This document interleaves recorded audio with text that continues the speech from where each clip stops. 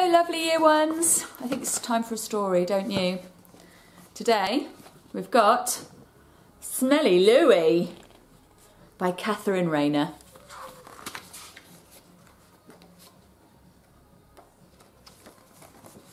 Here we go.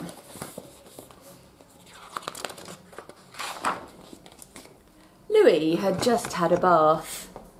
He smelt of roses and apple blossom, and he was not happy about it.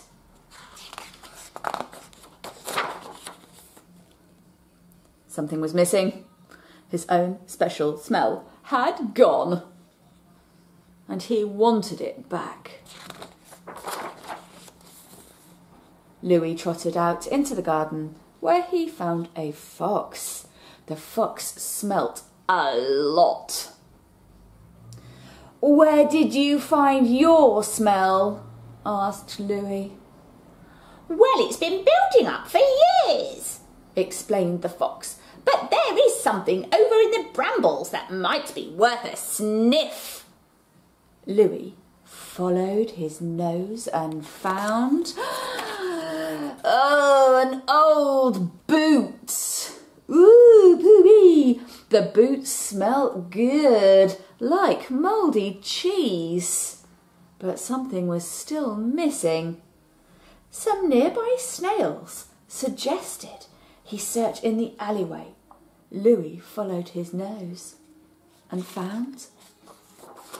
oh, stinky bins.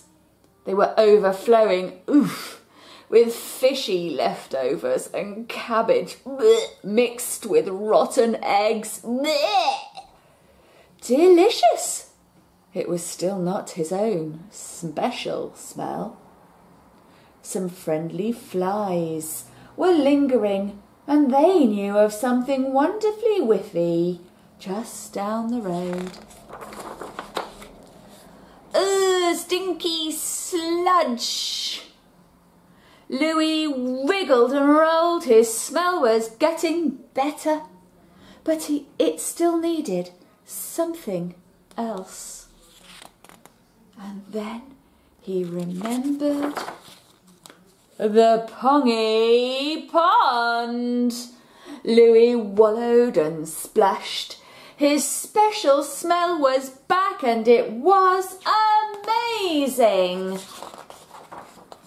Louie had had a very good day. Everything had worked out beautifully. He trotted happily back home with his special smell wafting all around him. The fox was very impressed. Louie sauntered into the house and up the stairs. And that was when he heard the noise. Oh, I wonder what the noise is going to be.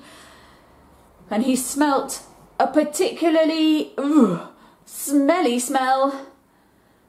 Not his carefully collected, skillfully selected special smell. It smelt a bit like... surely it couldn't be. Louie, come here. Rose and apple blossom. Oh no! Oh, it must be bath time again.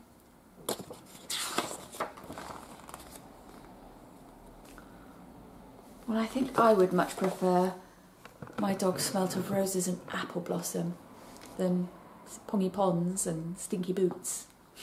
See you next time. Bye.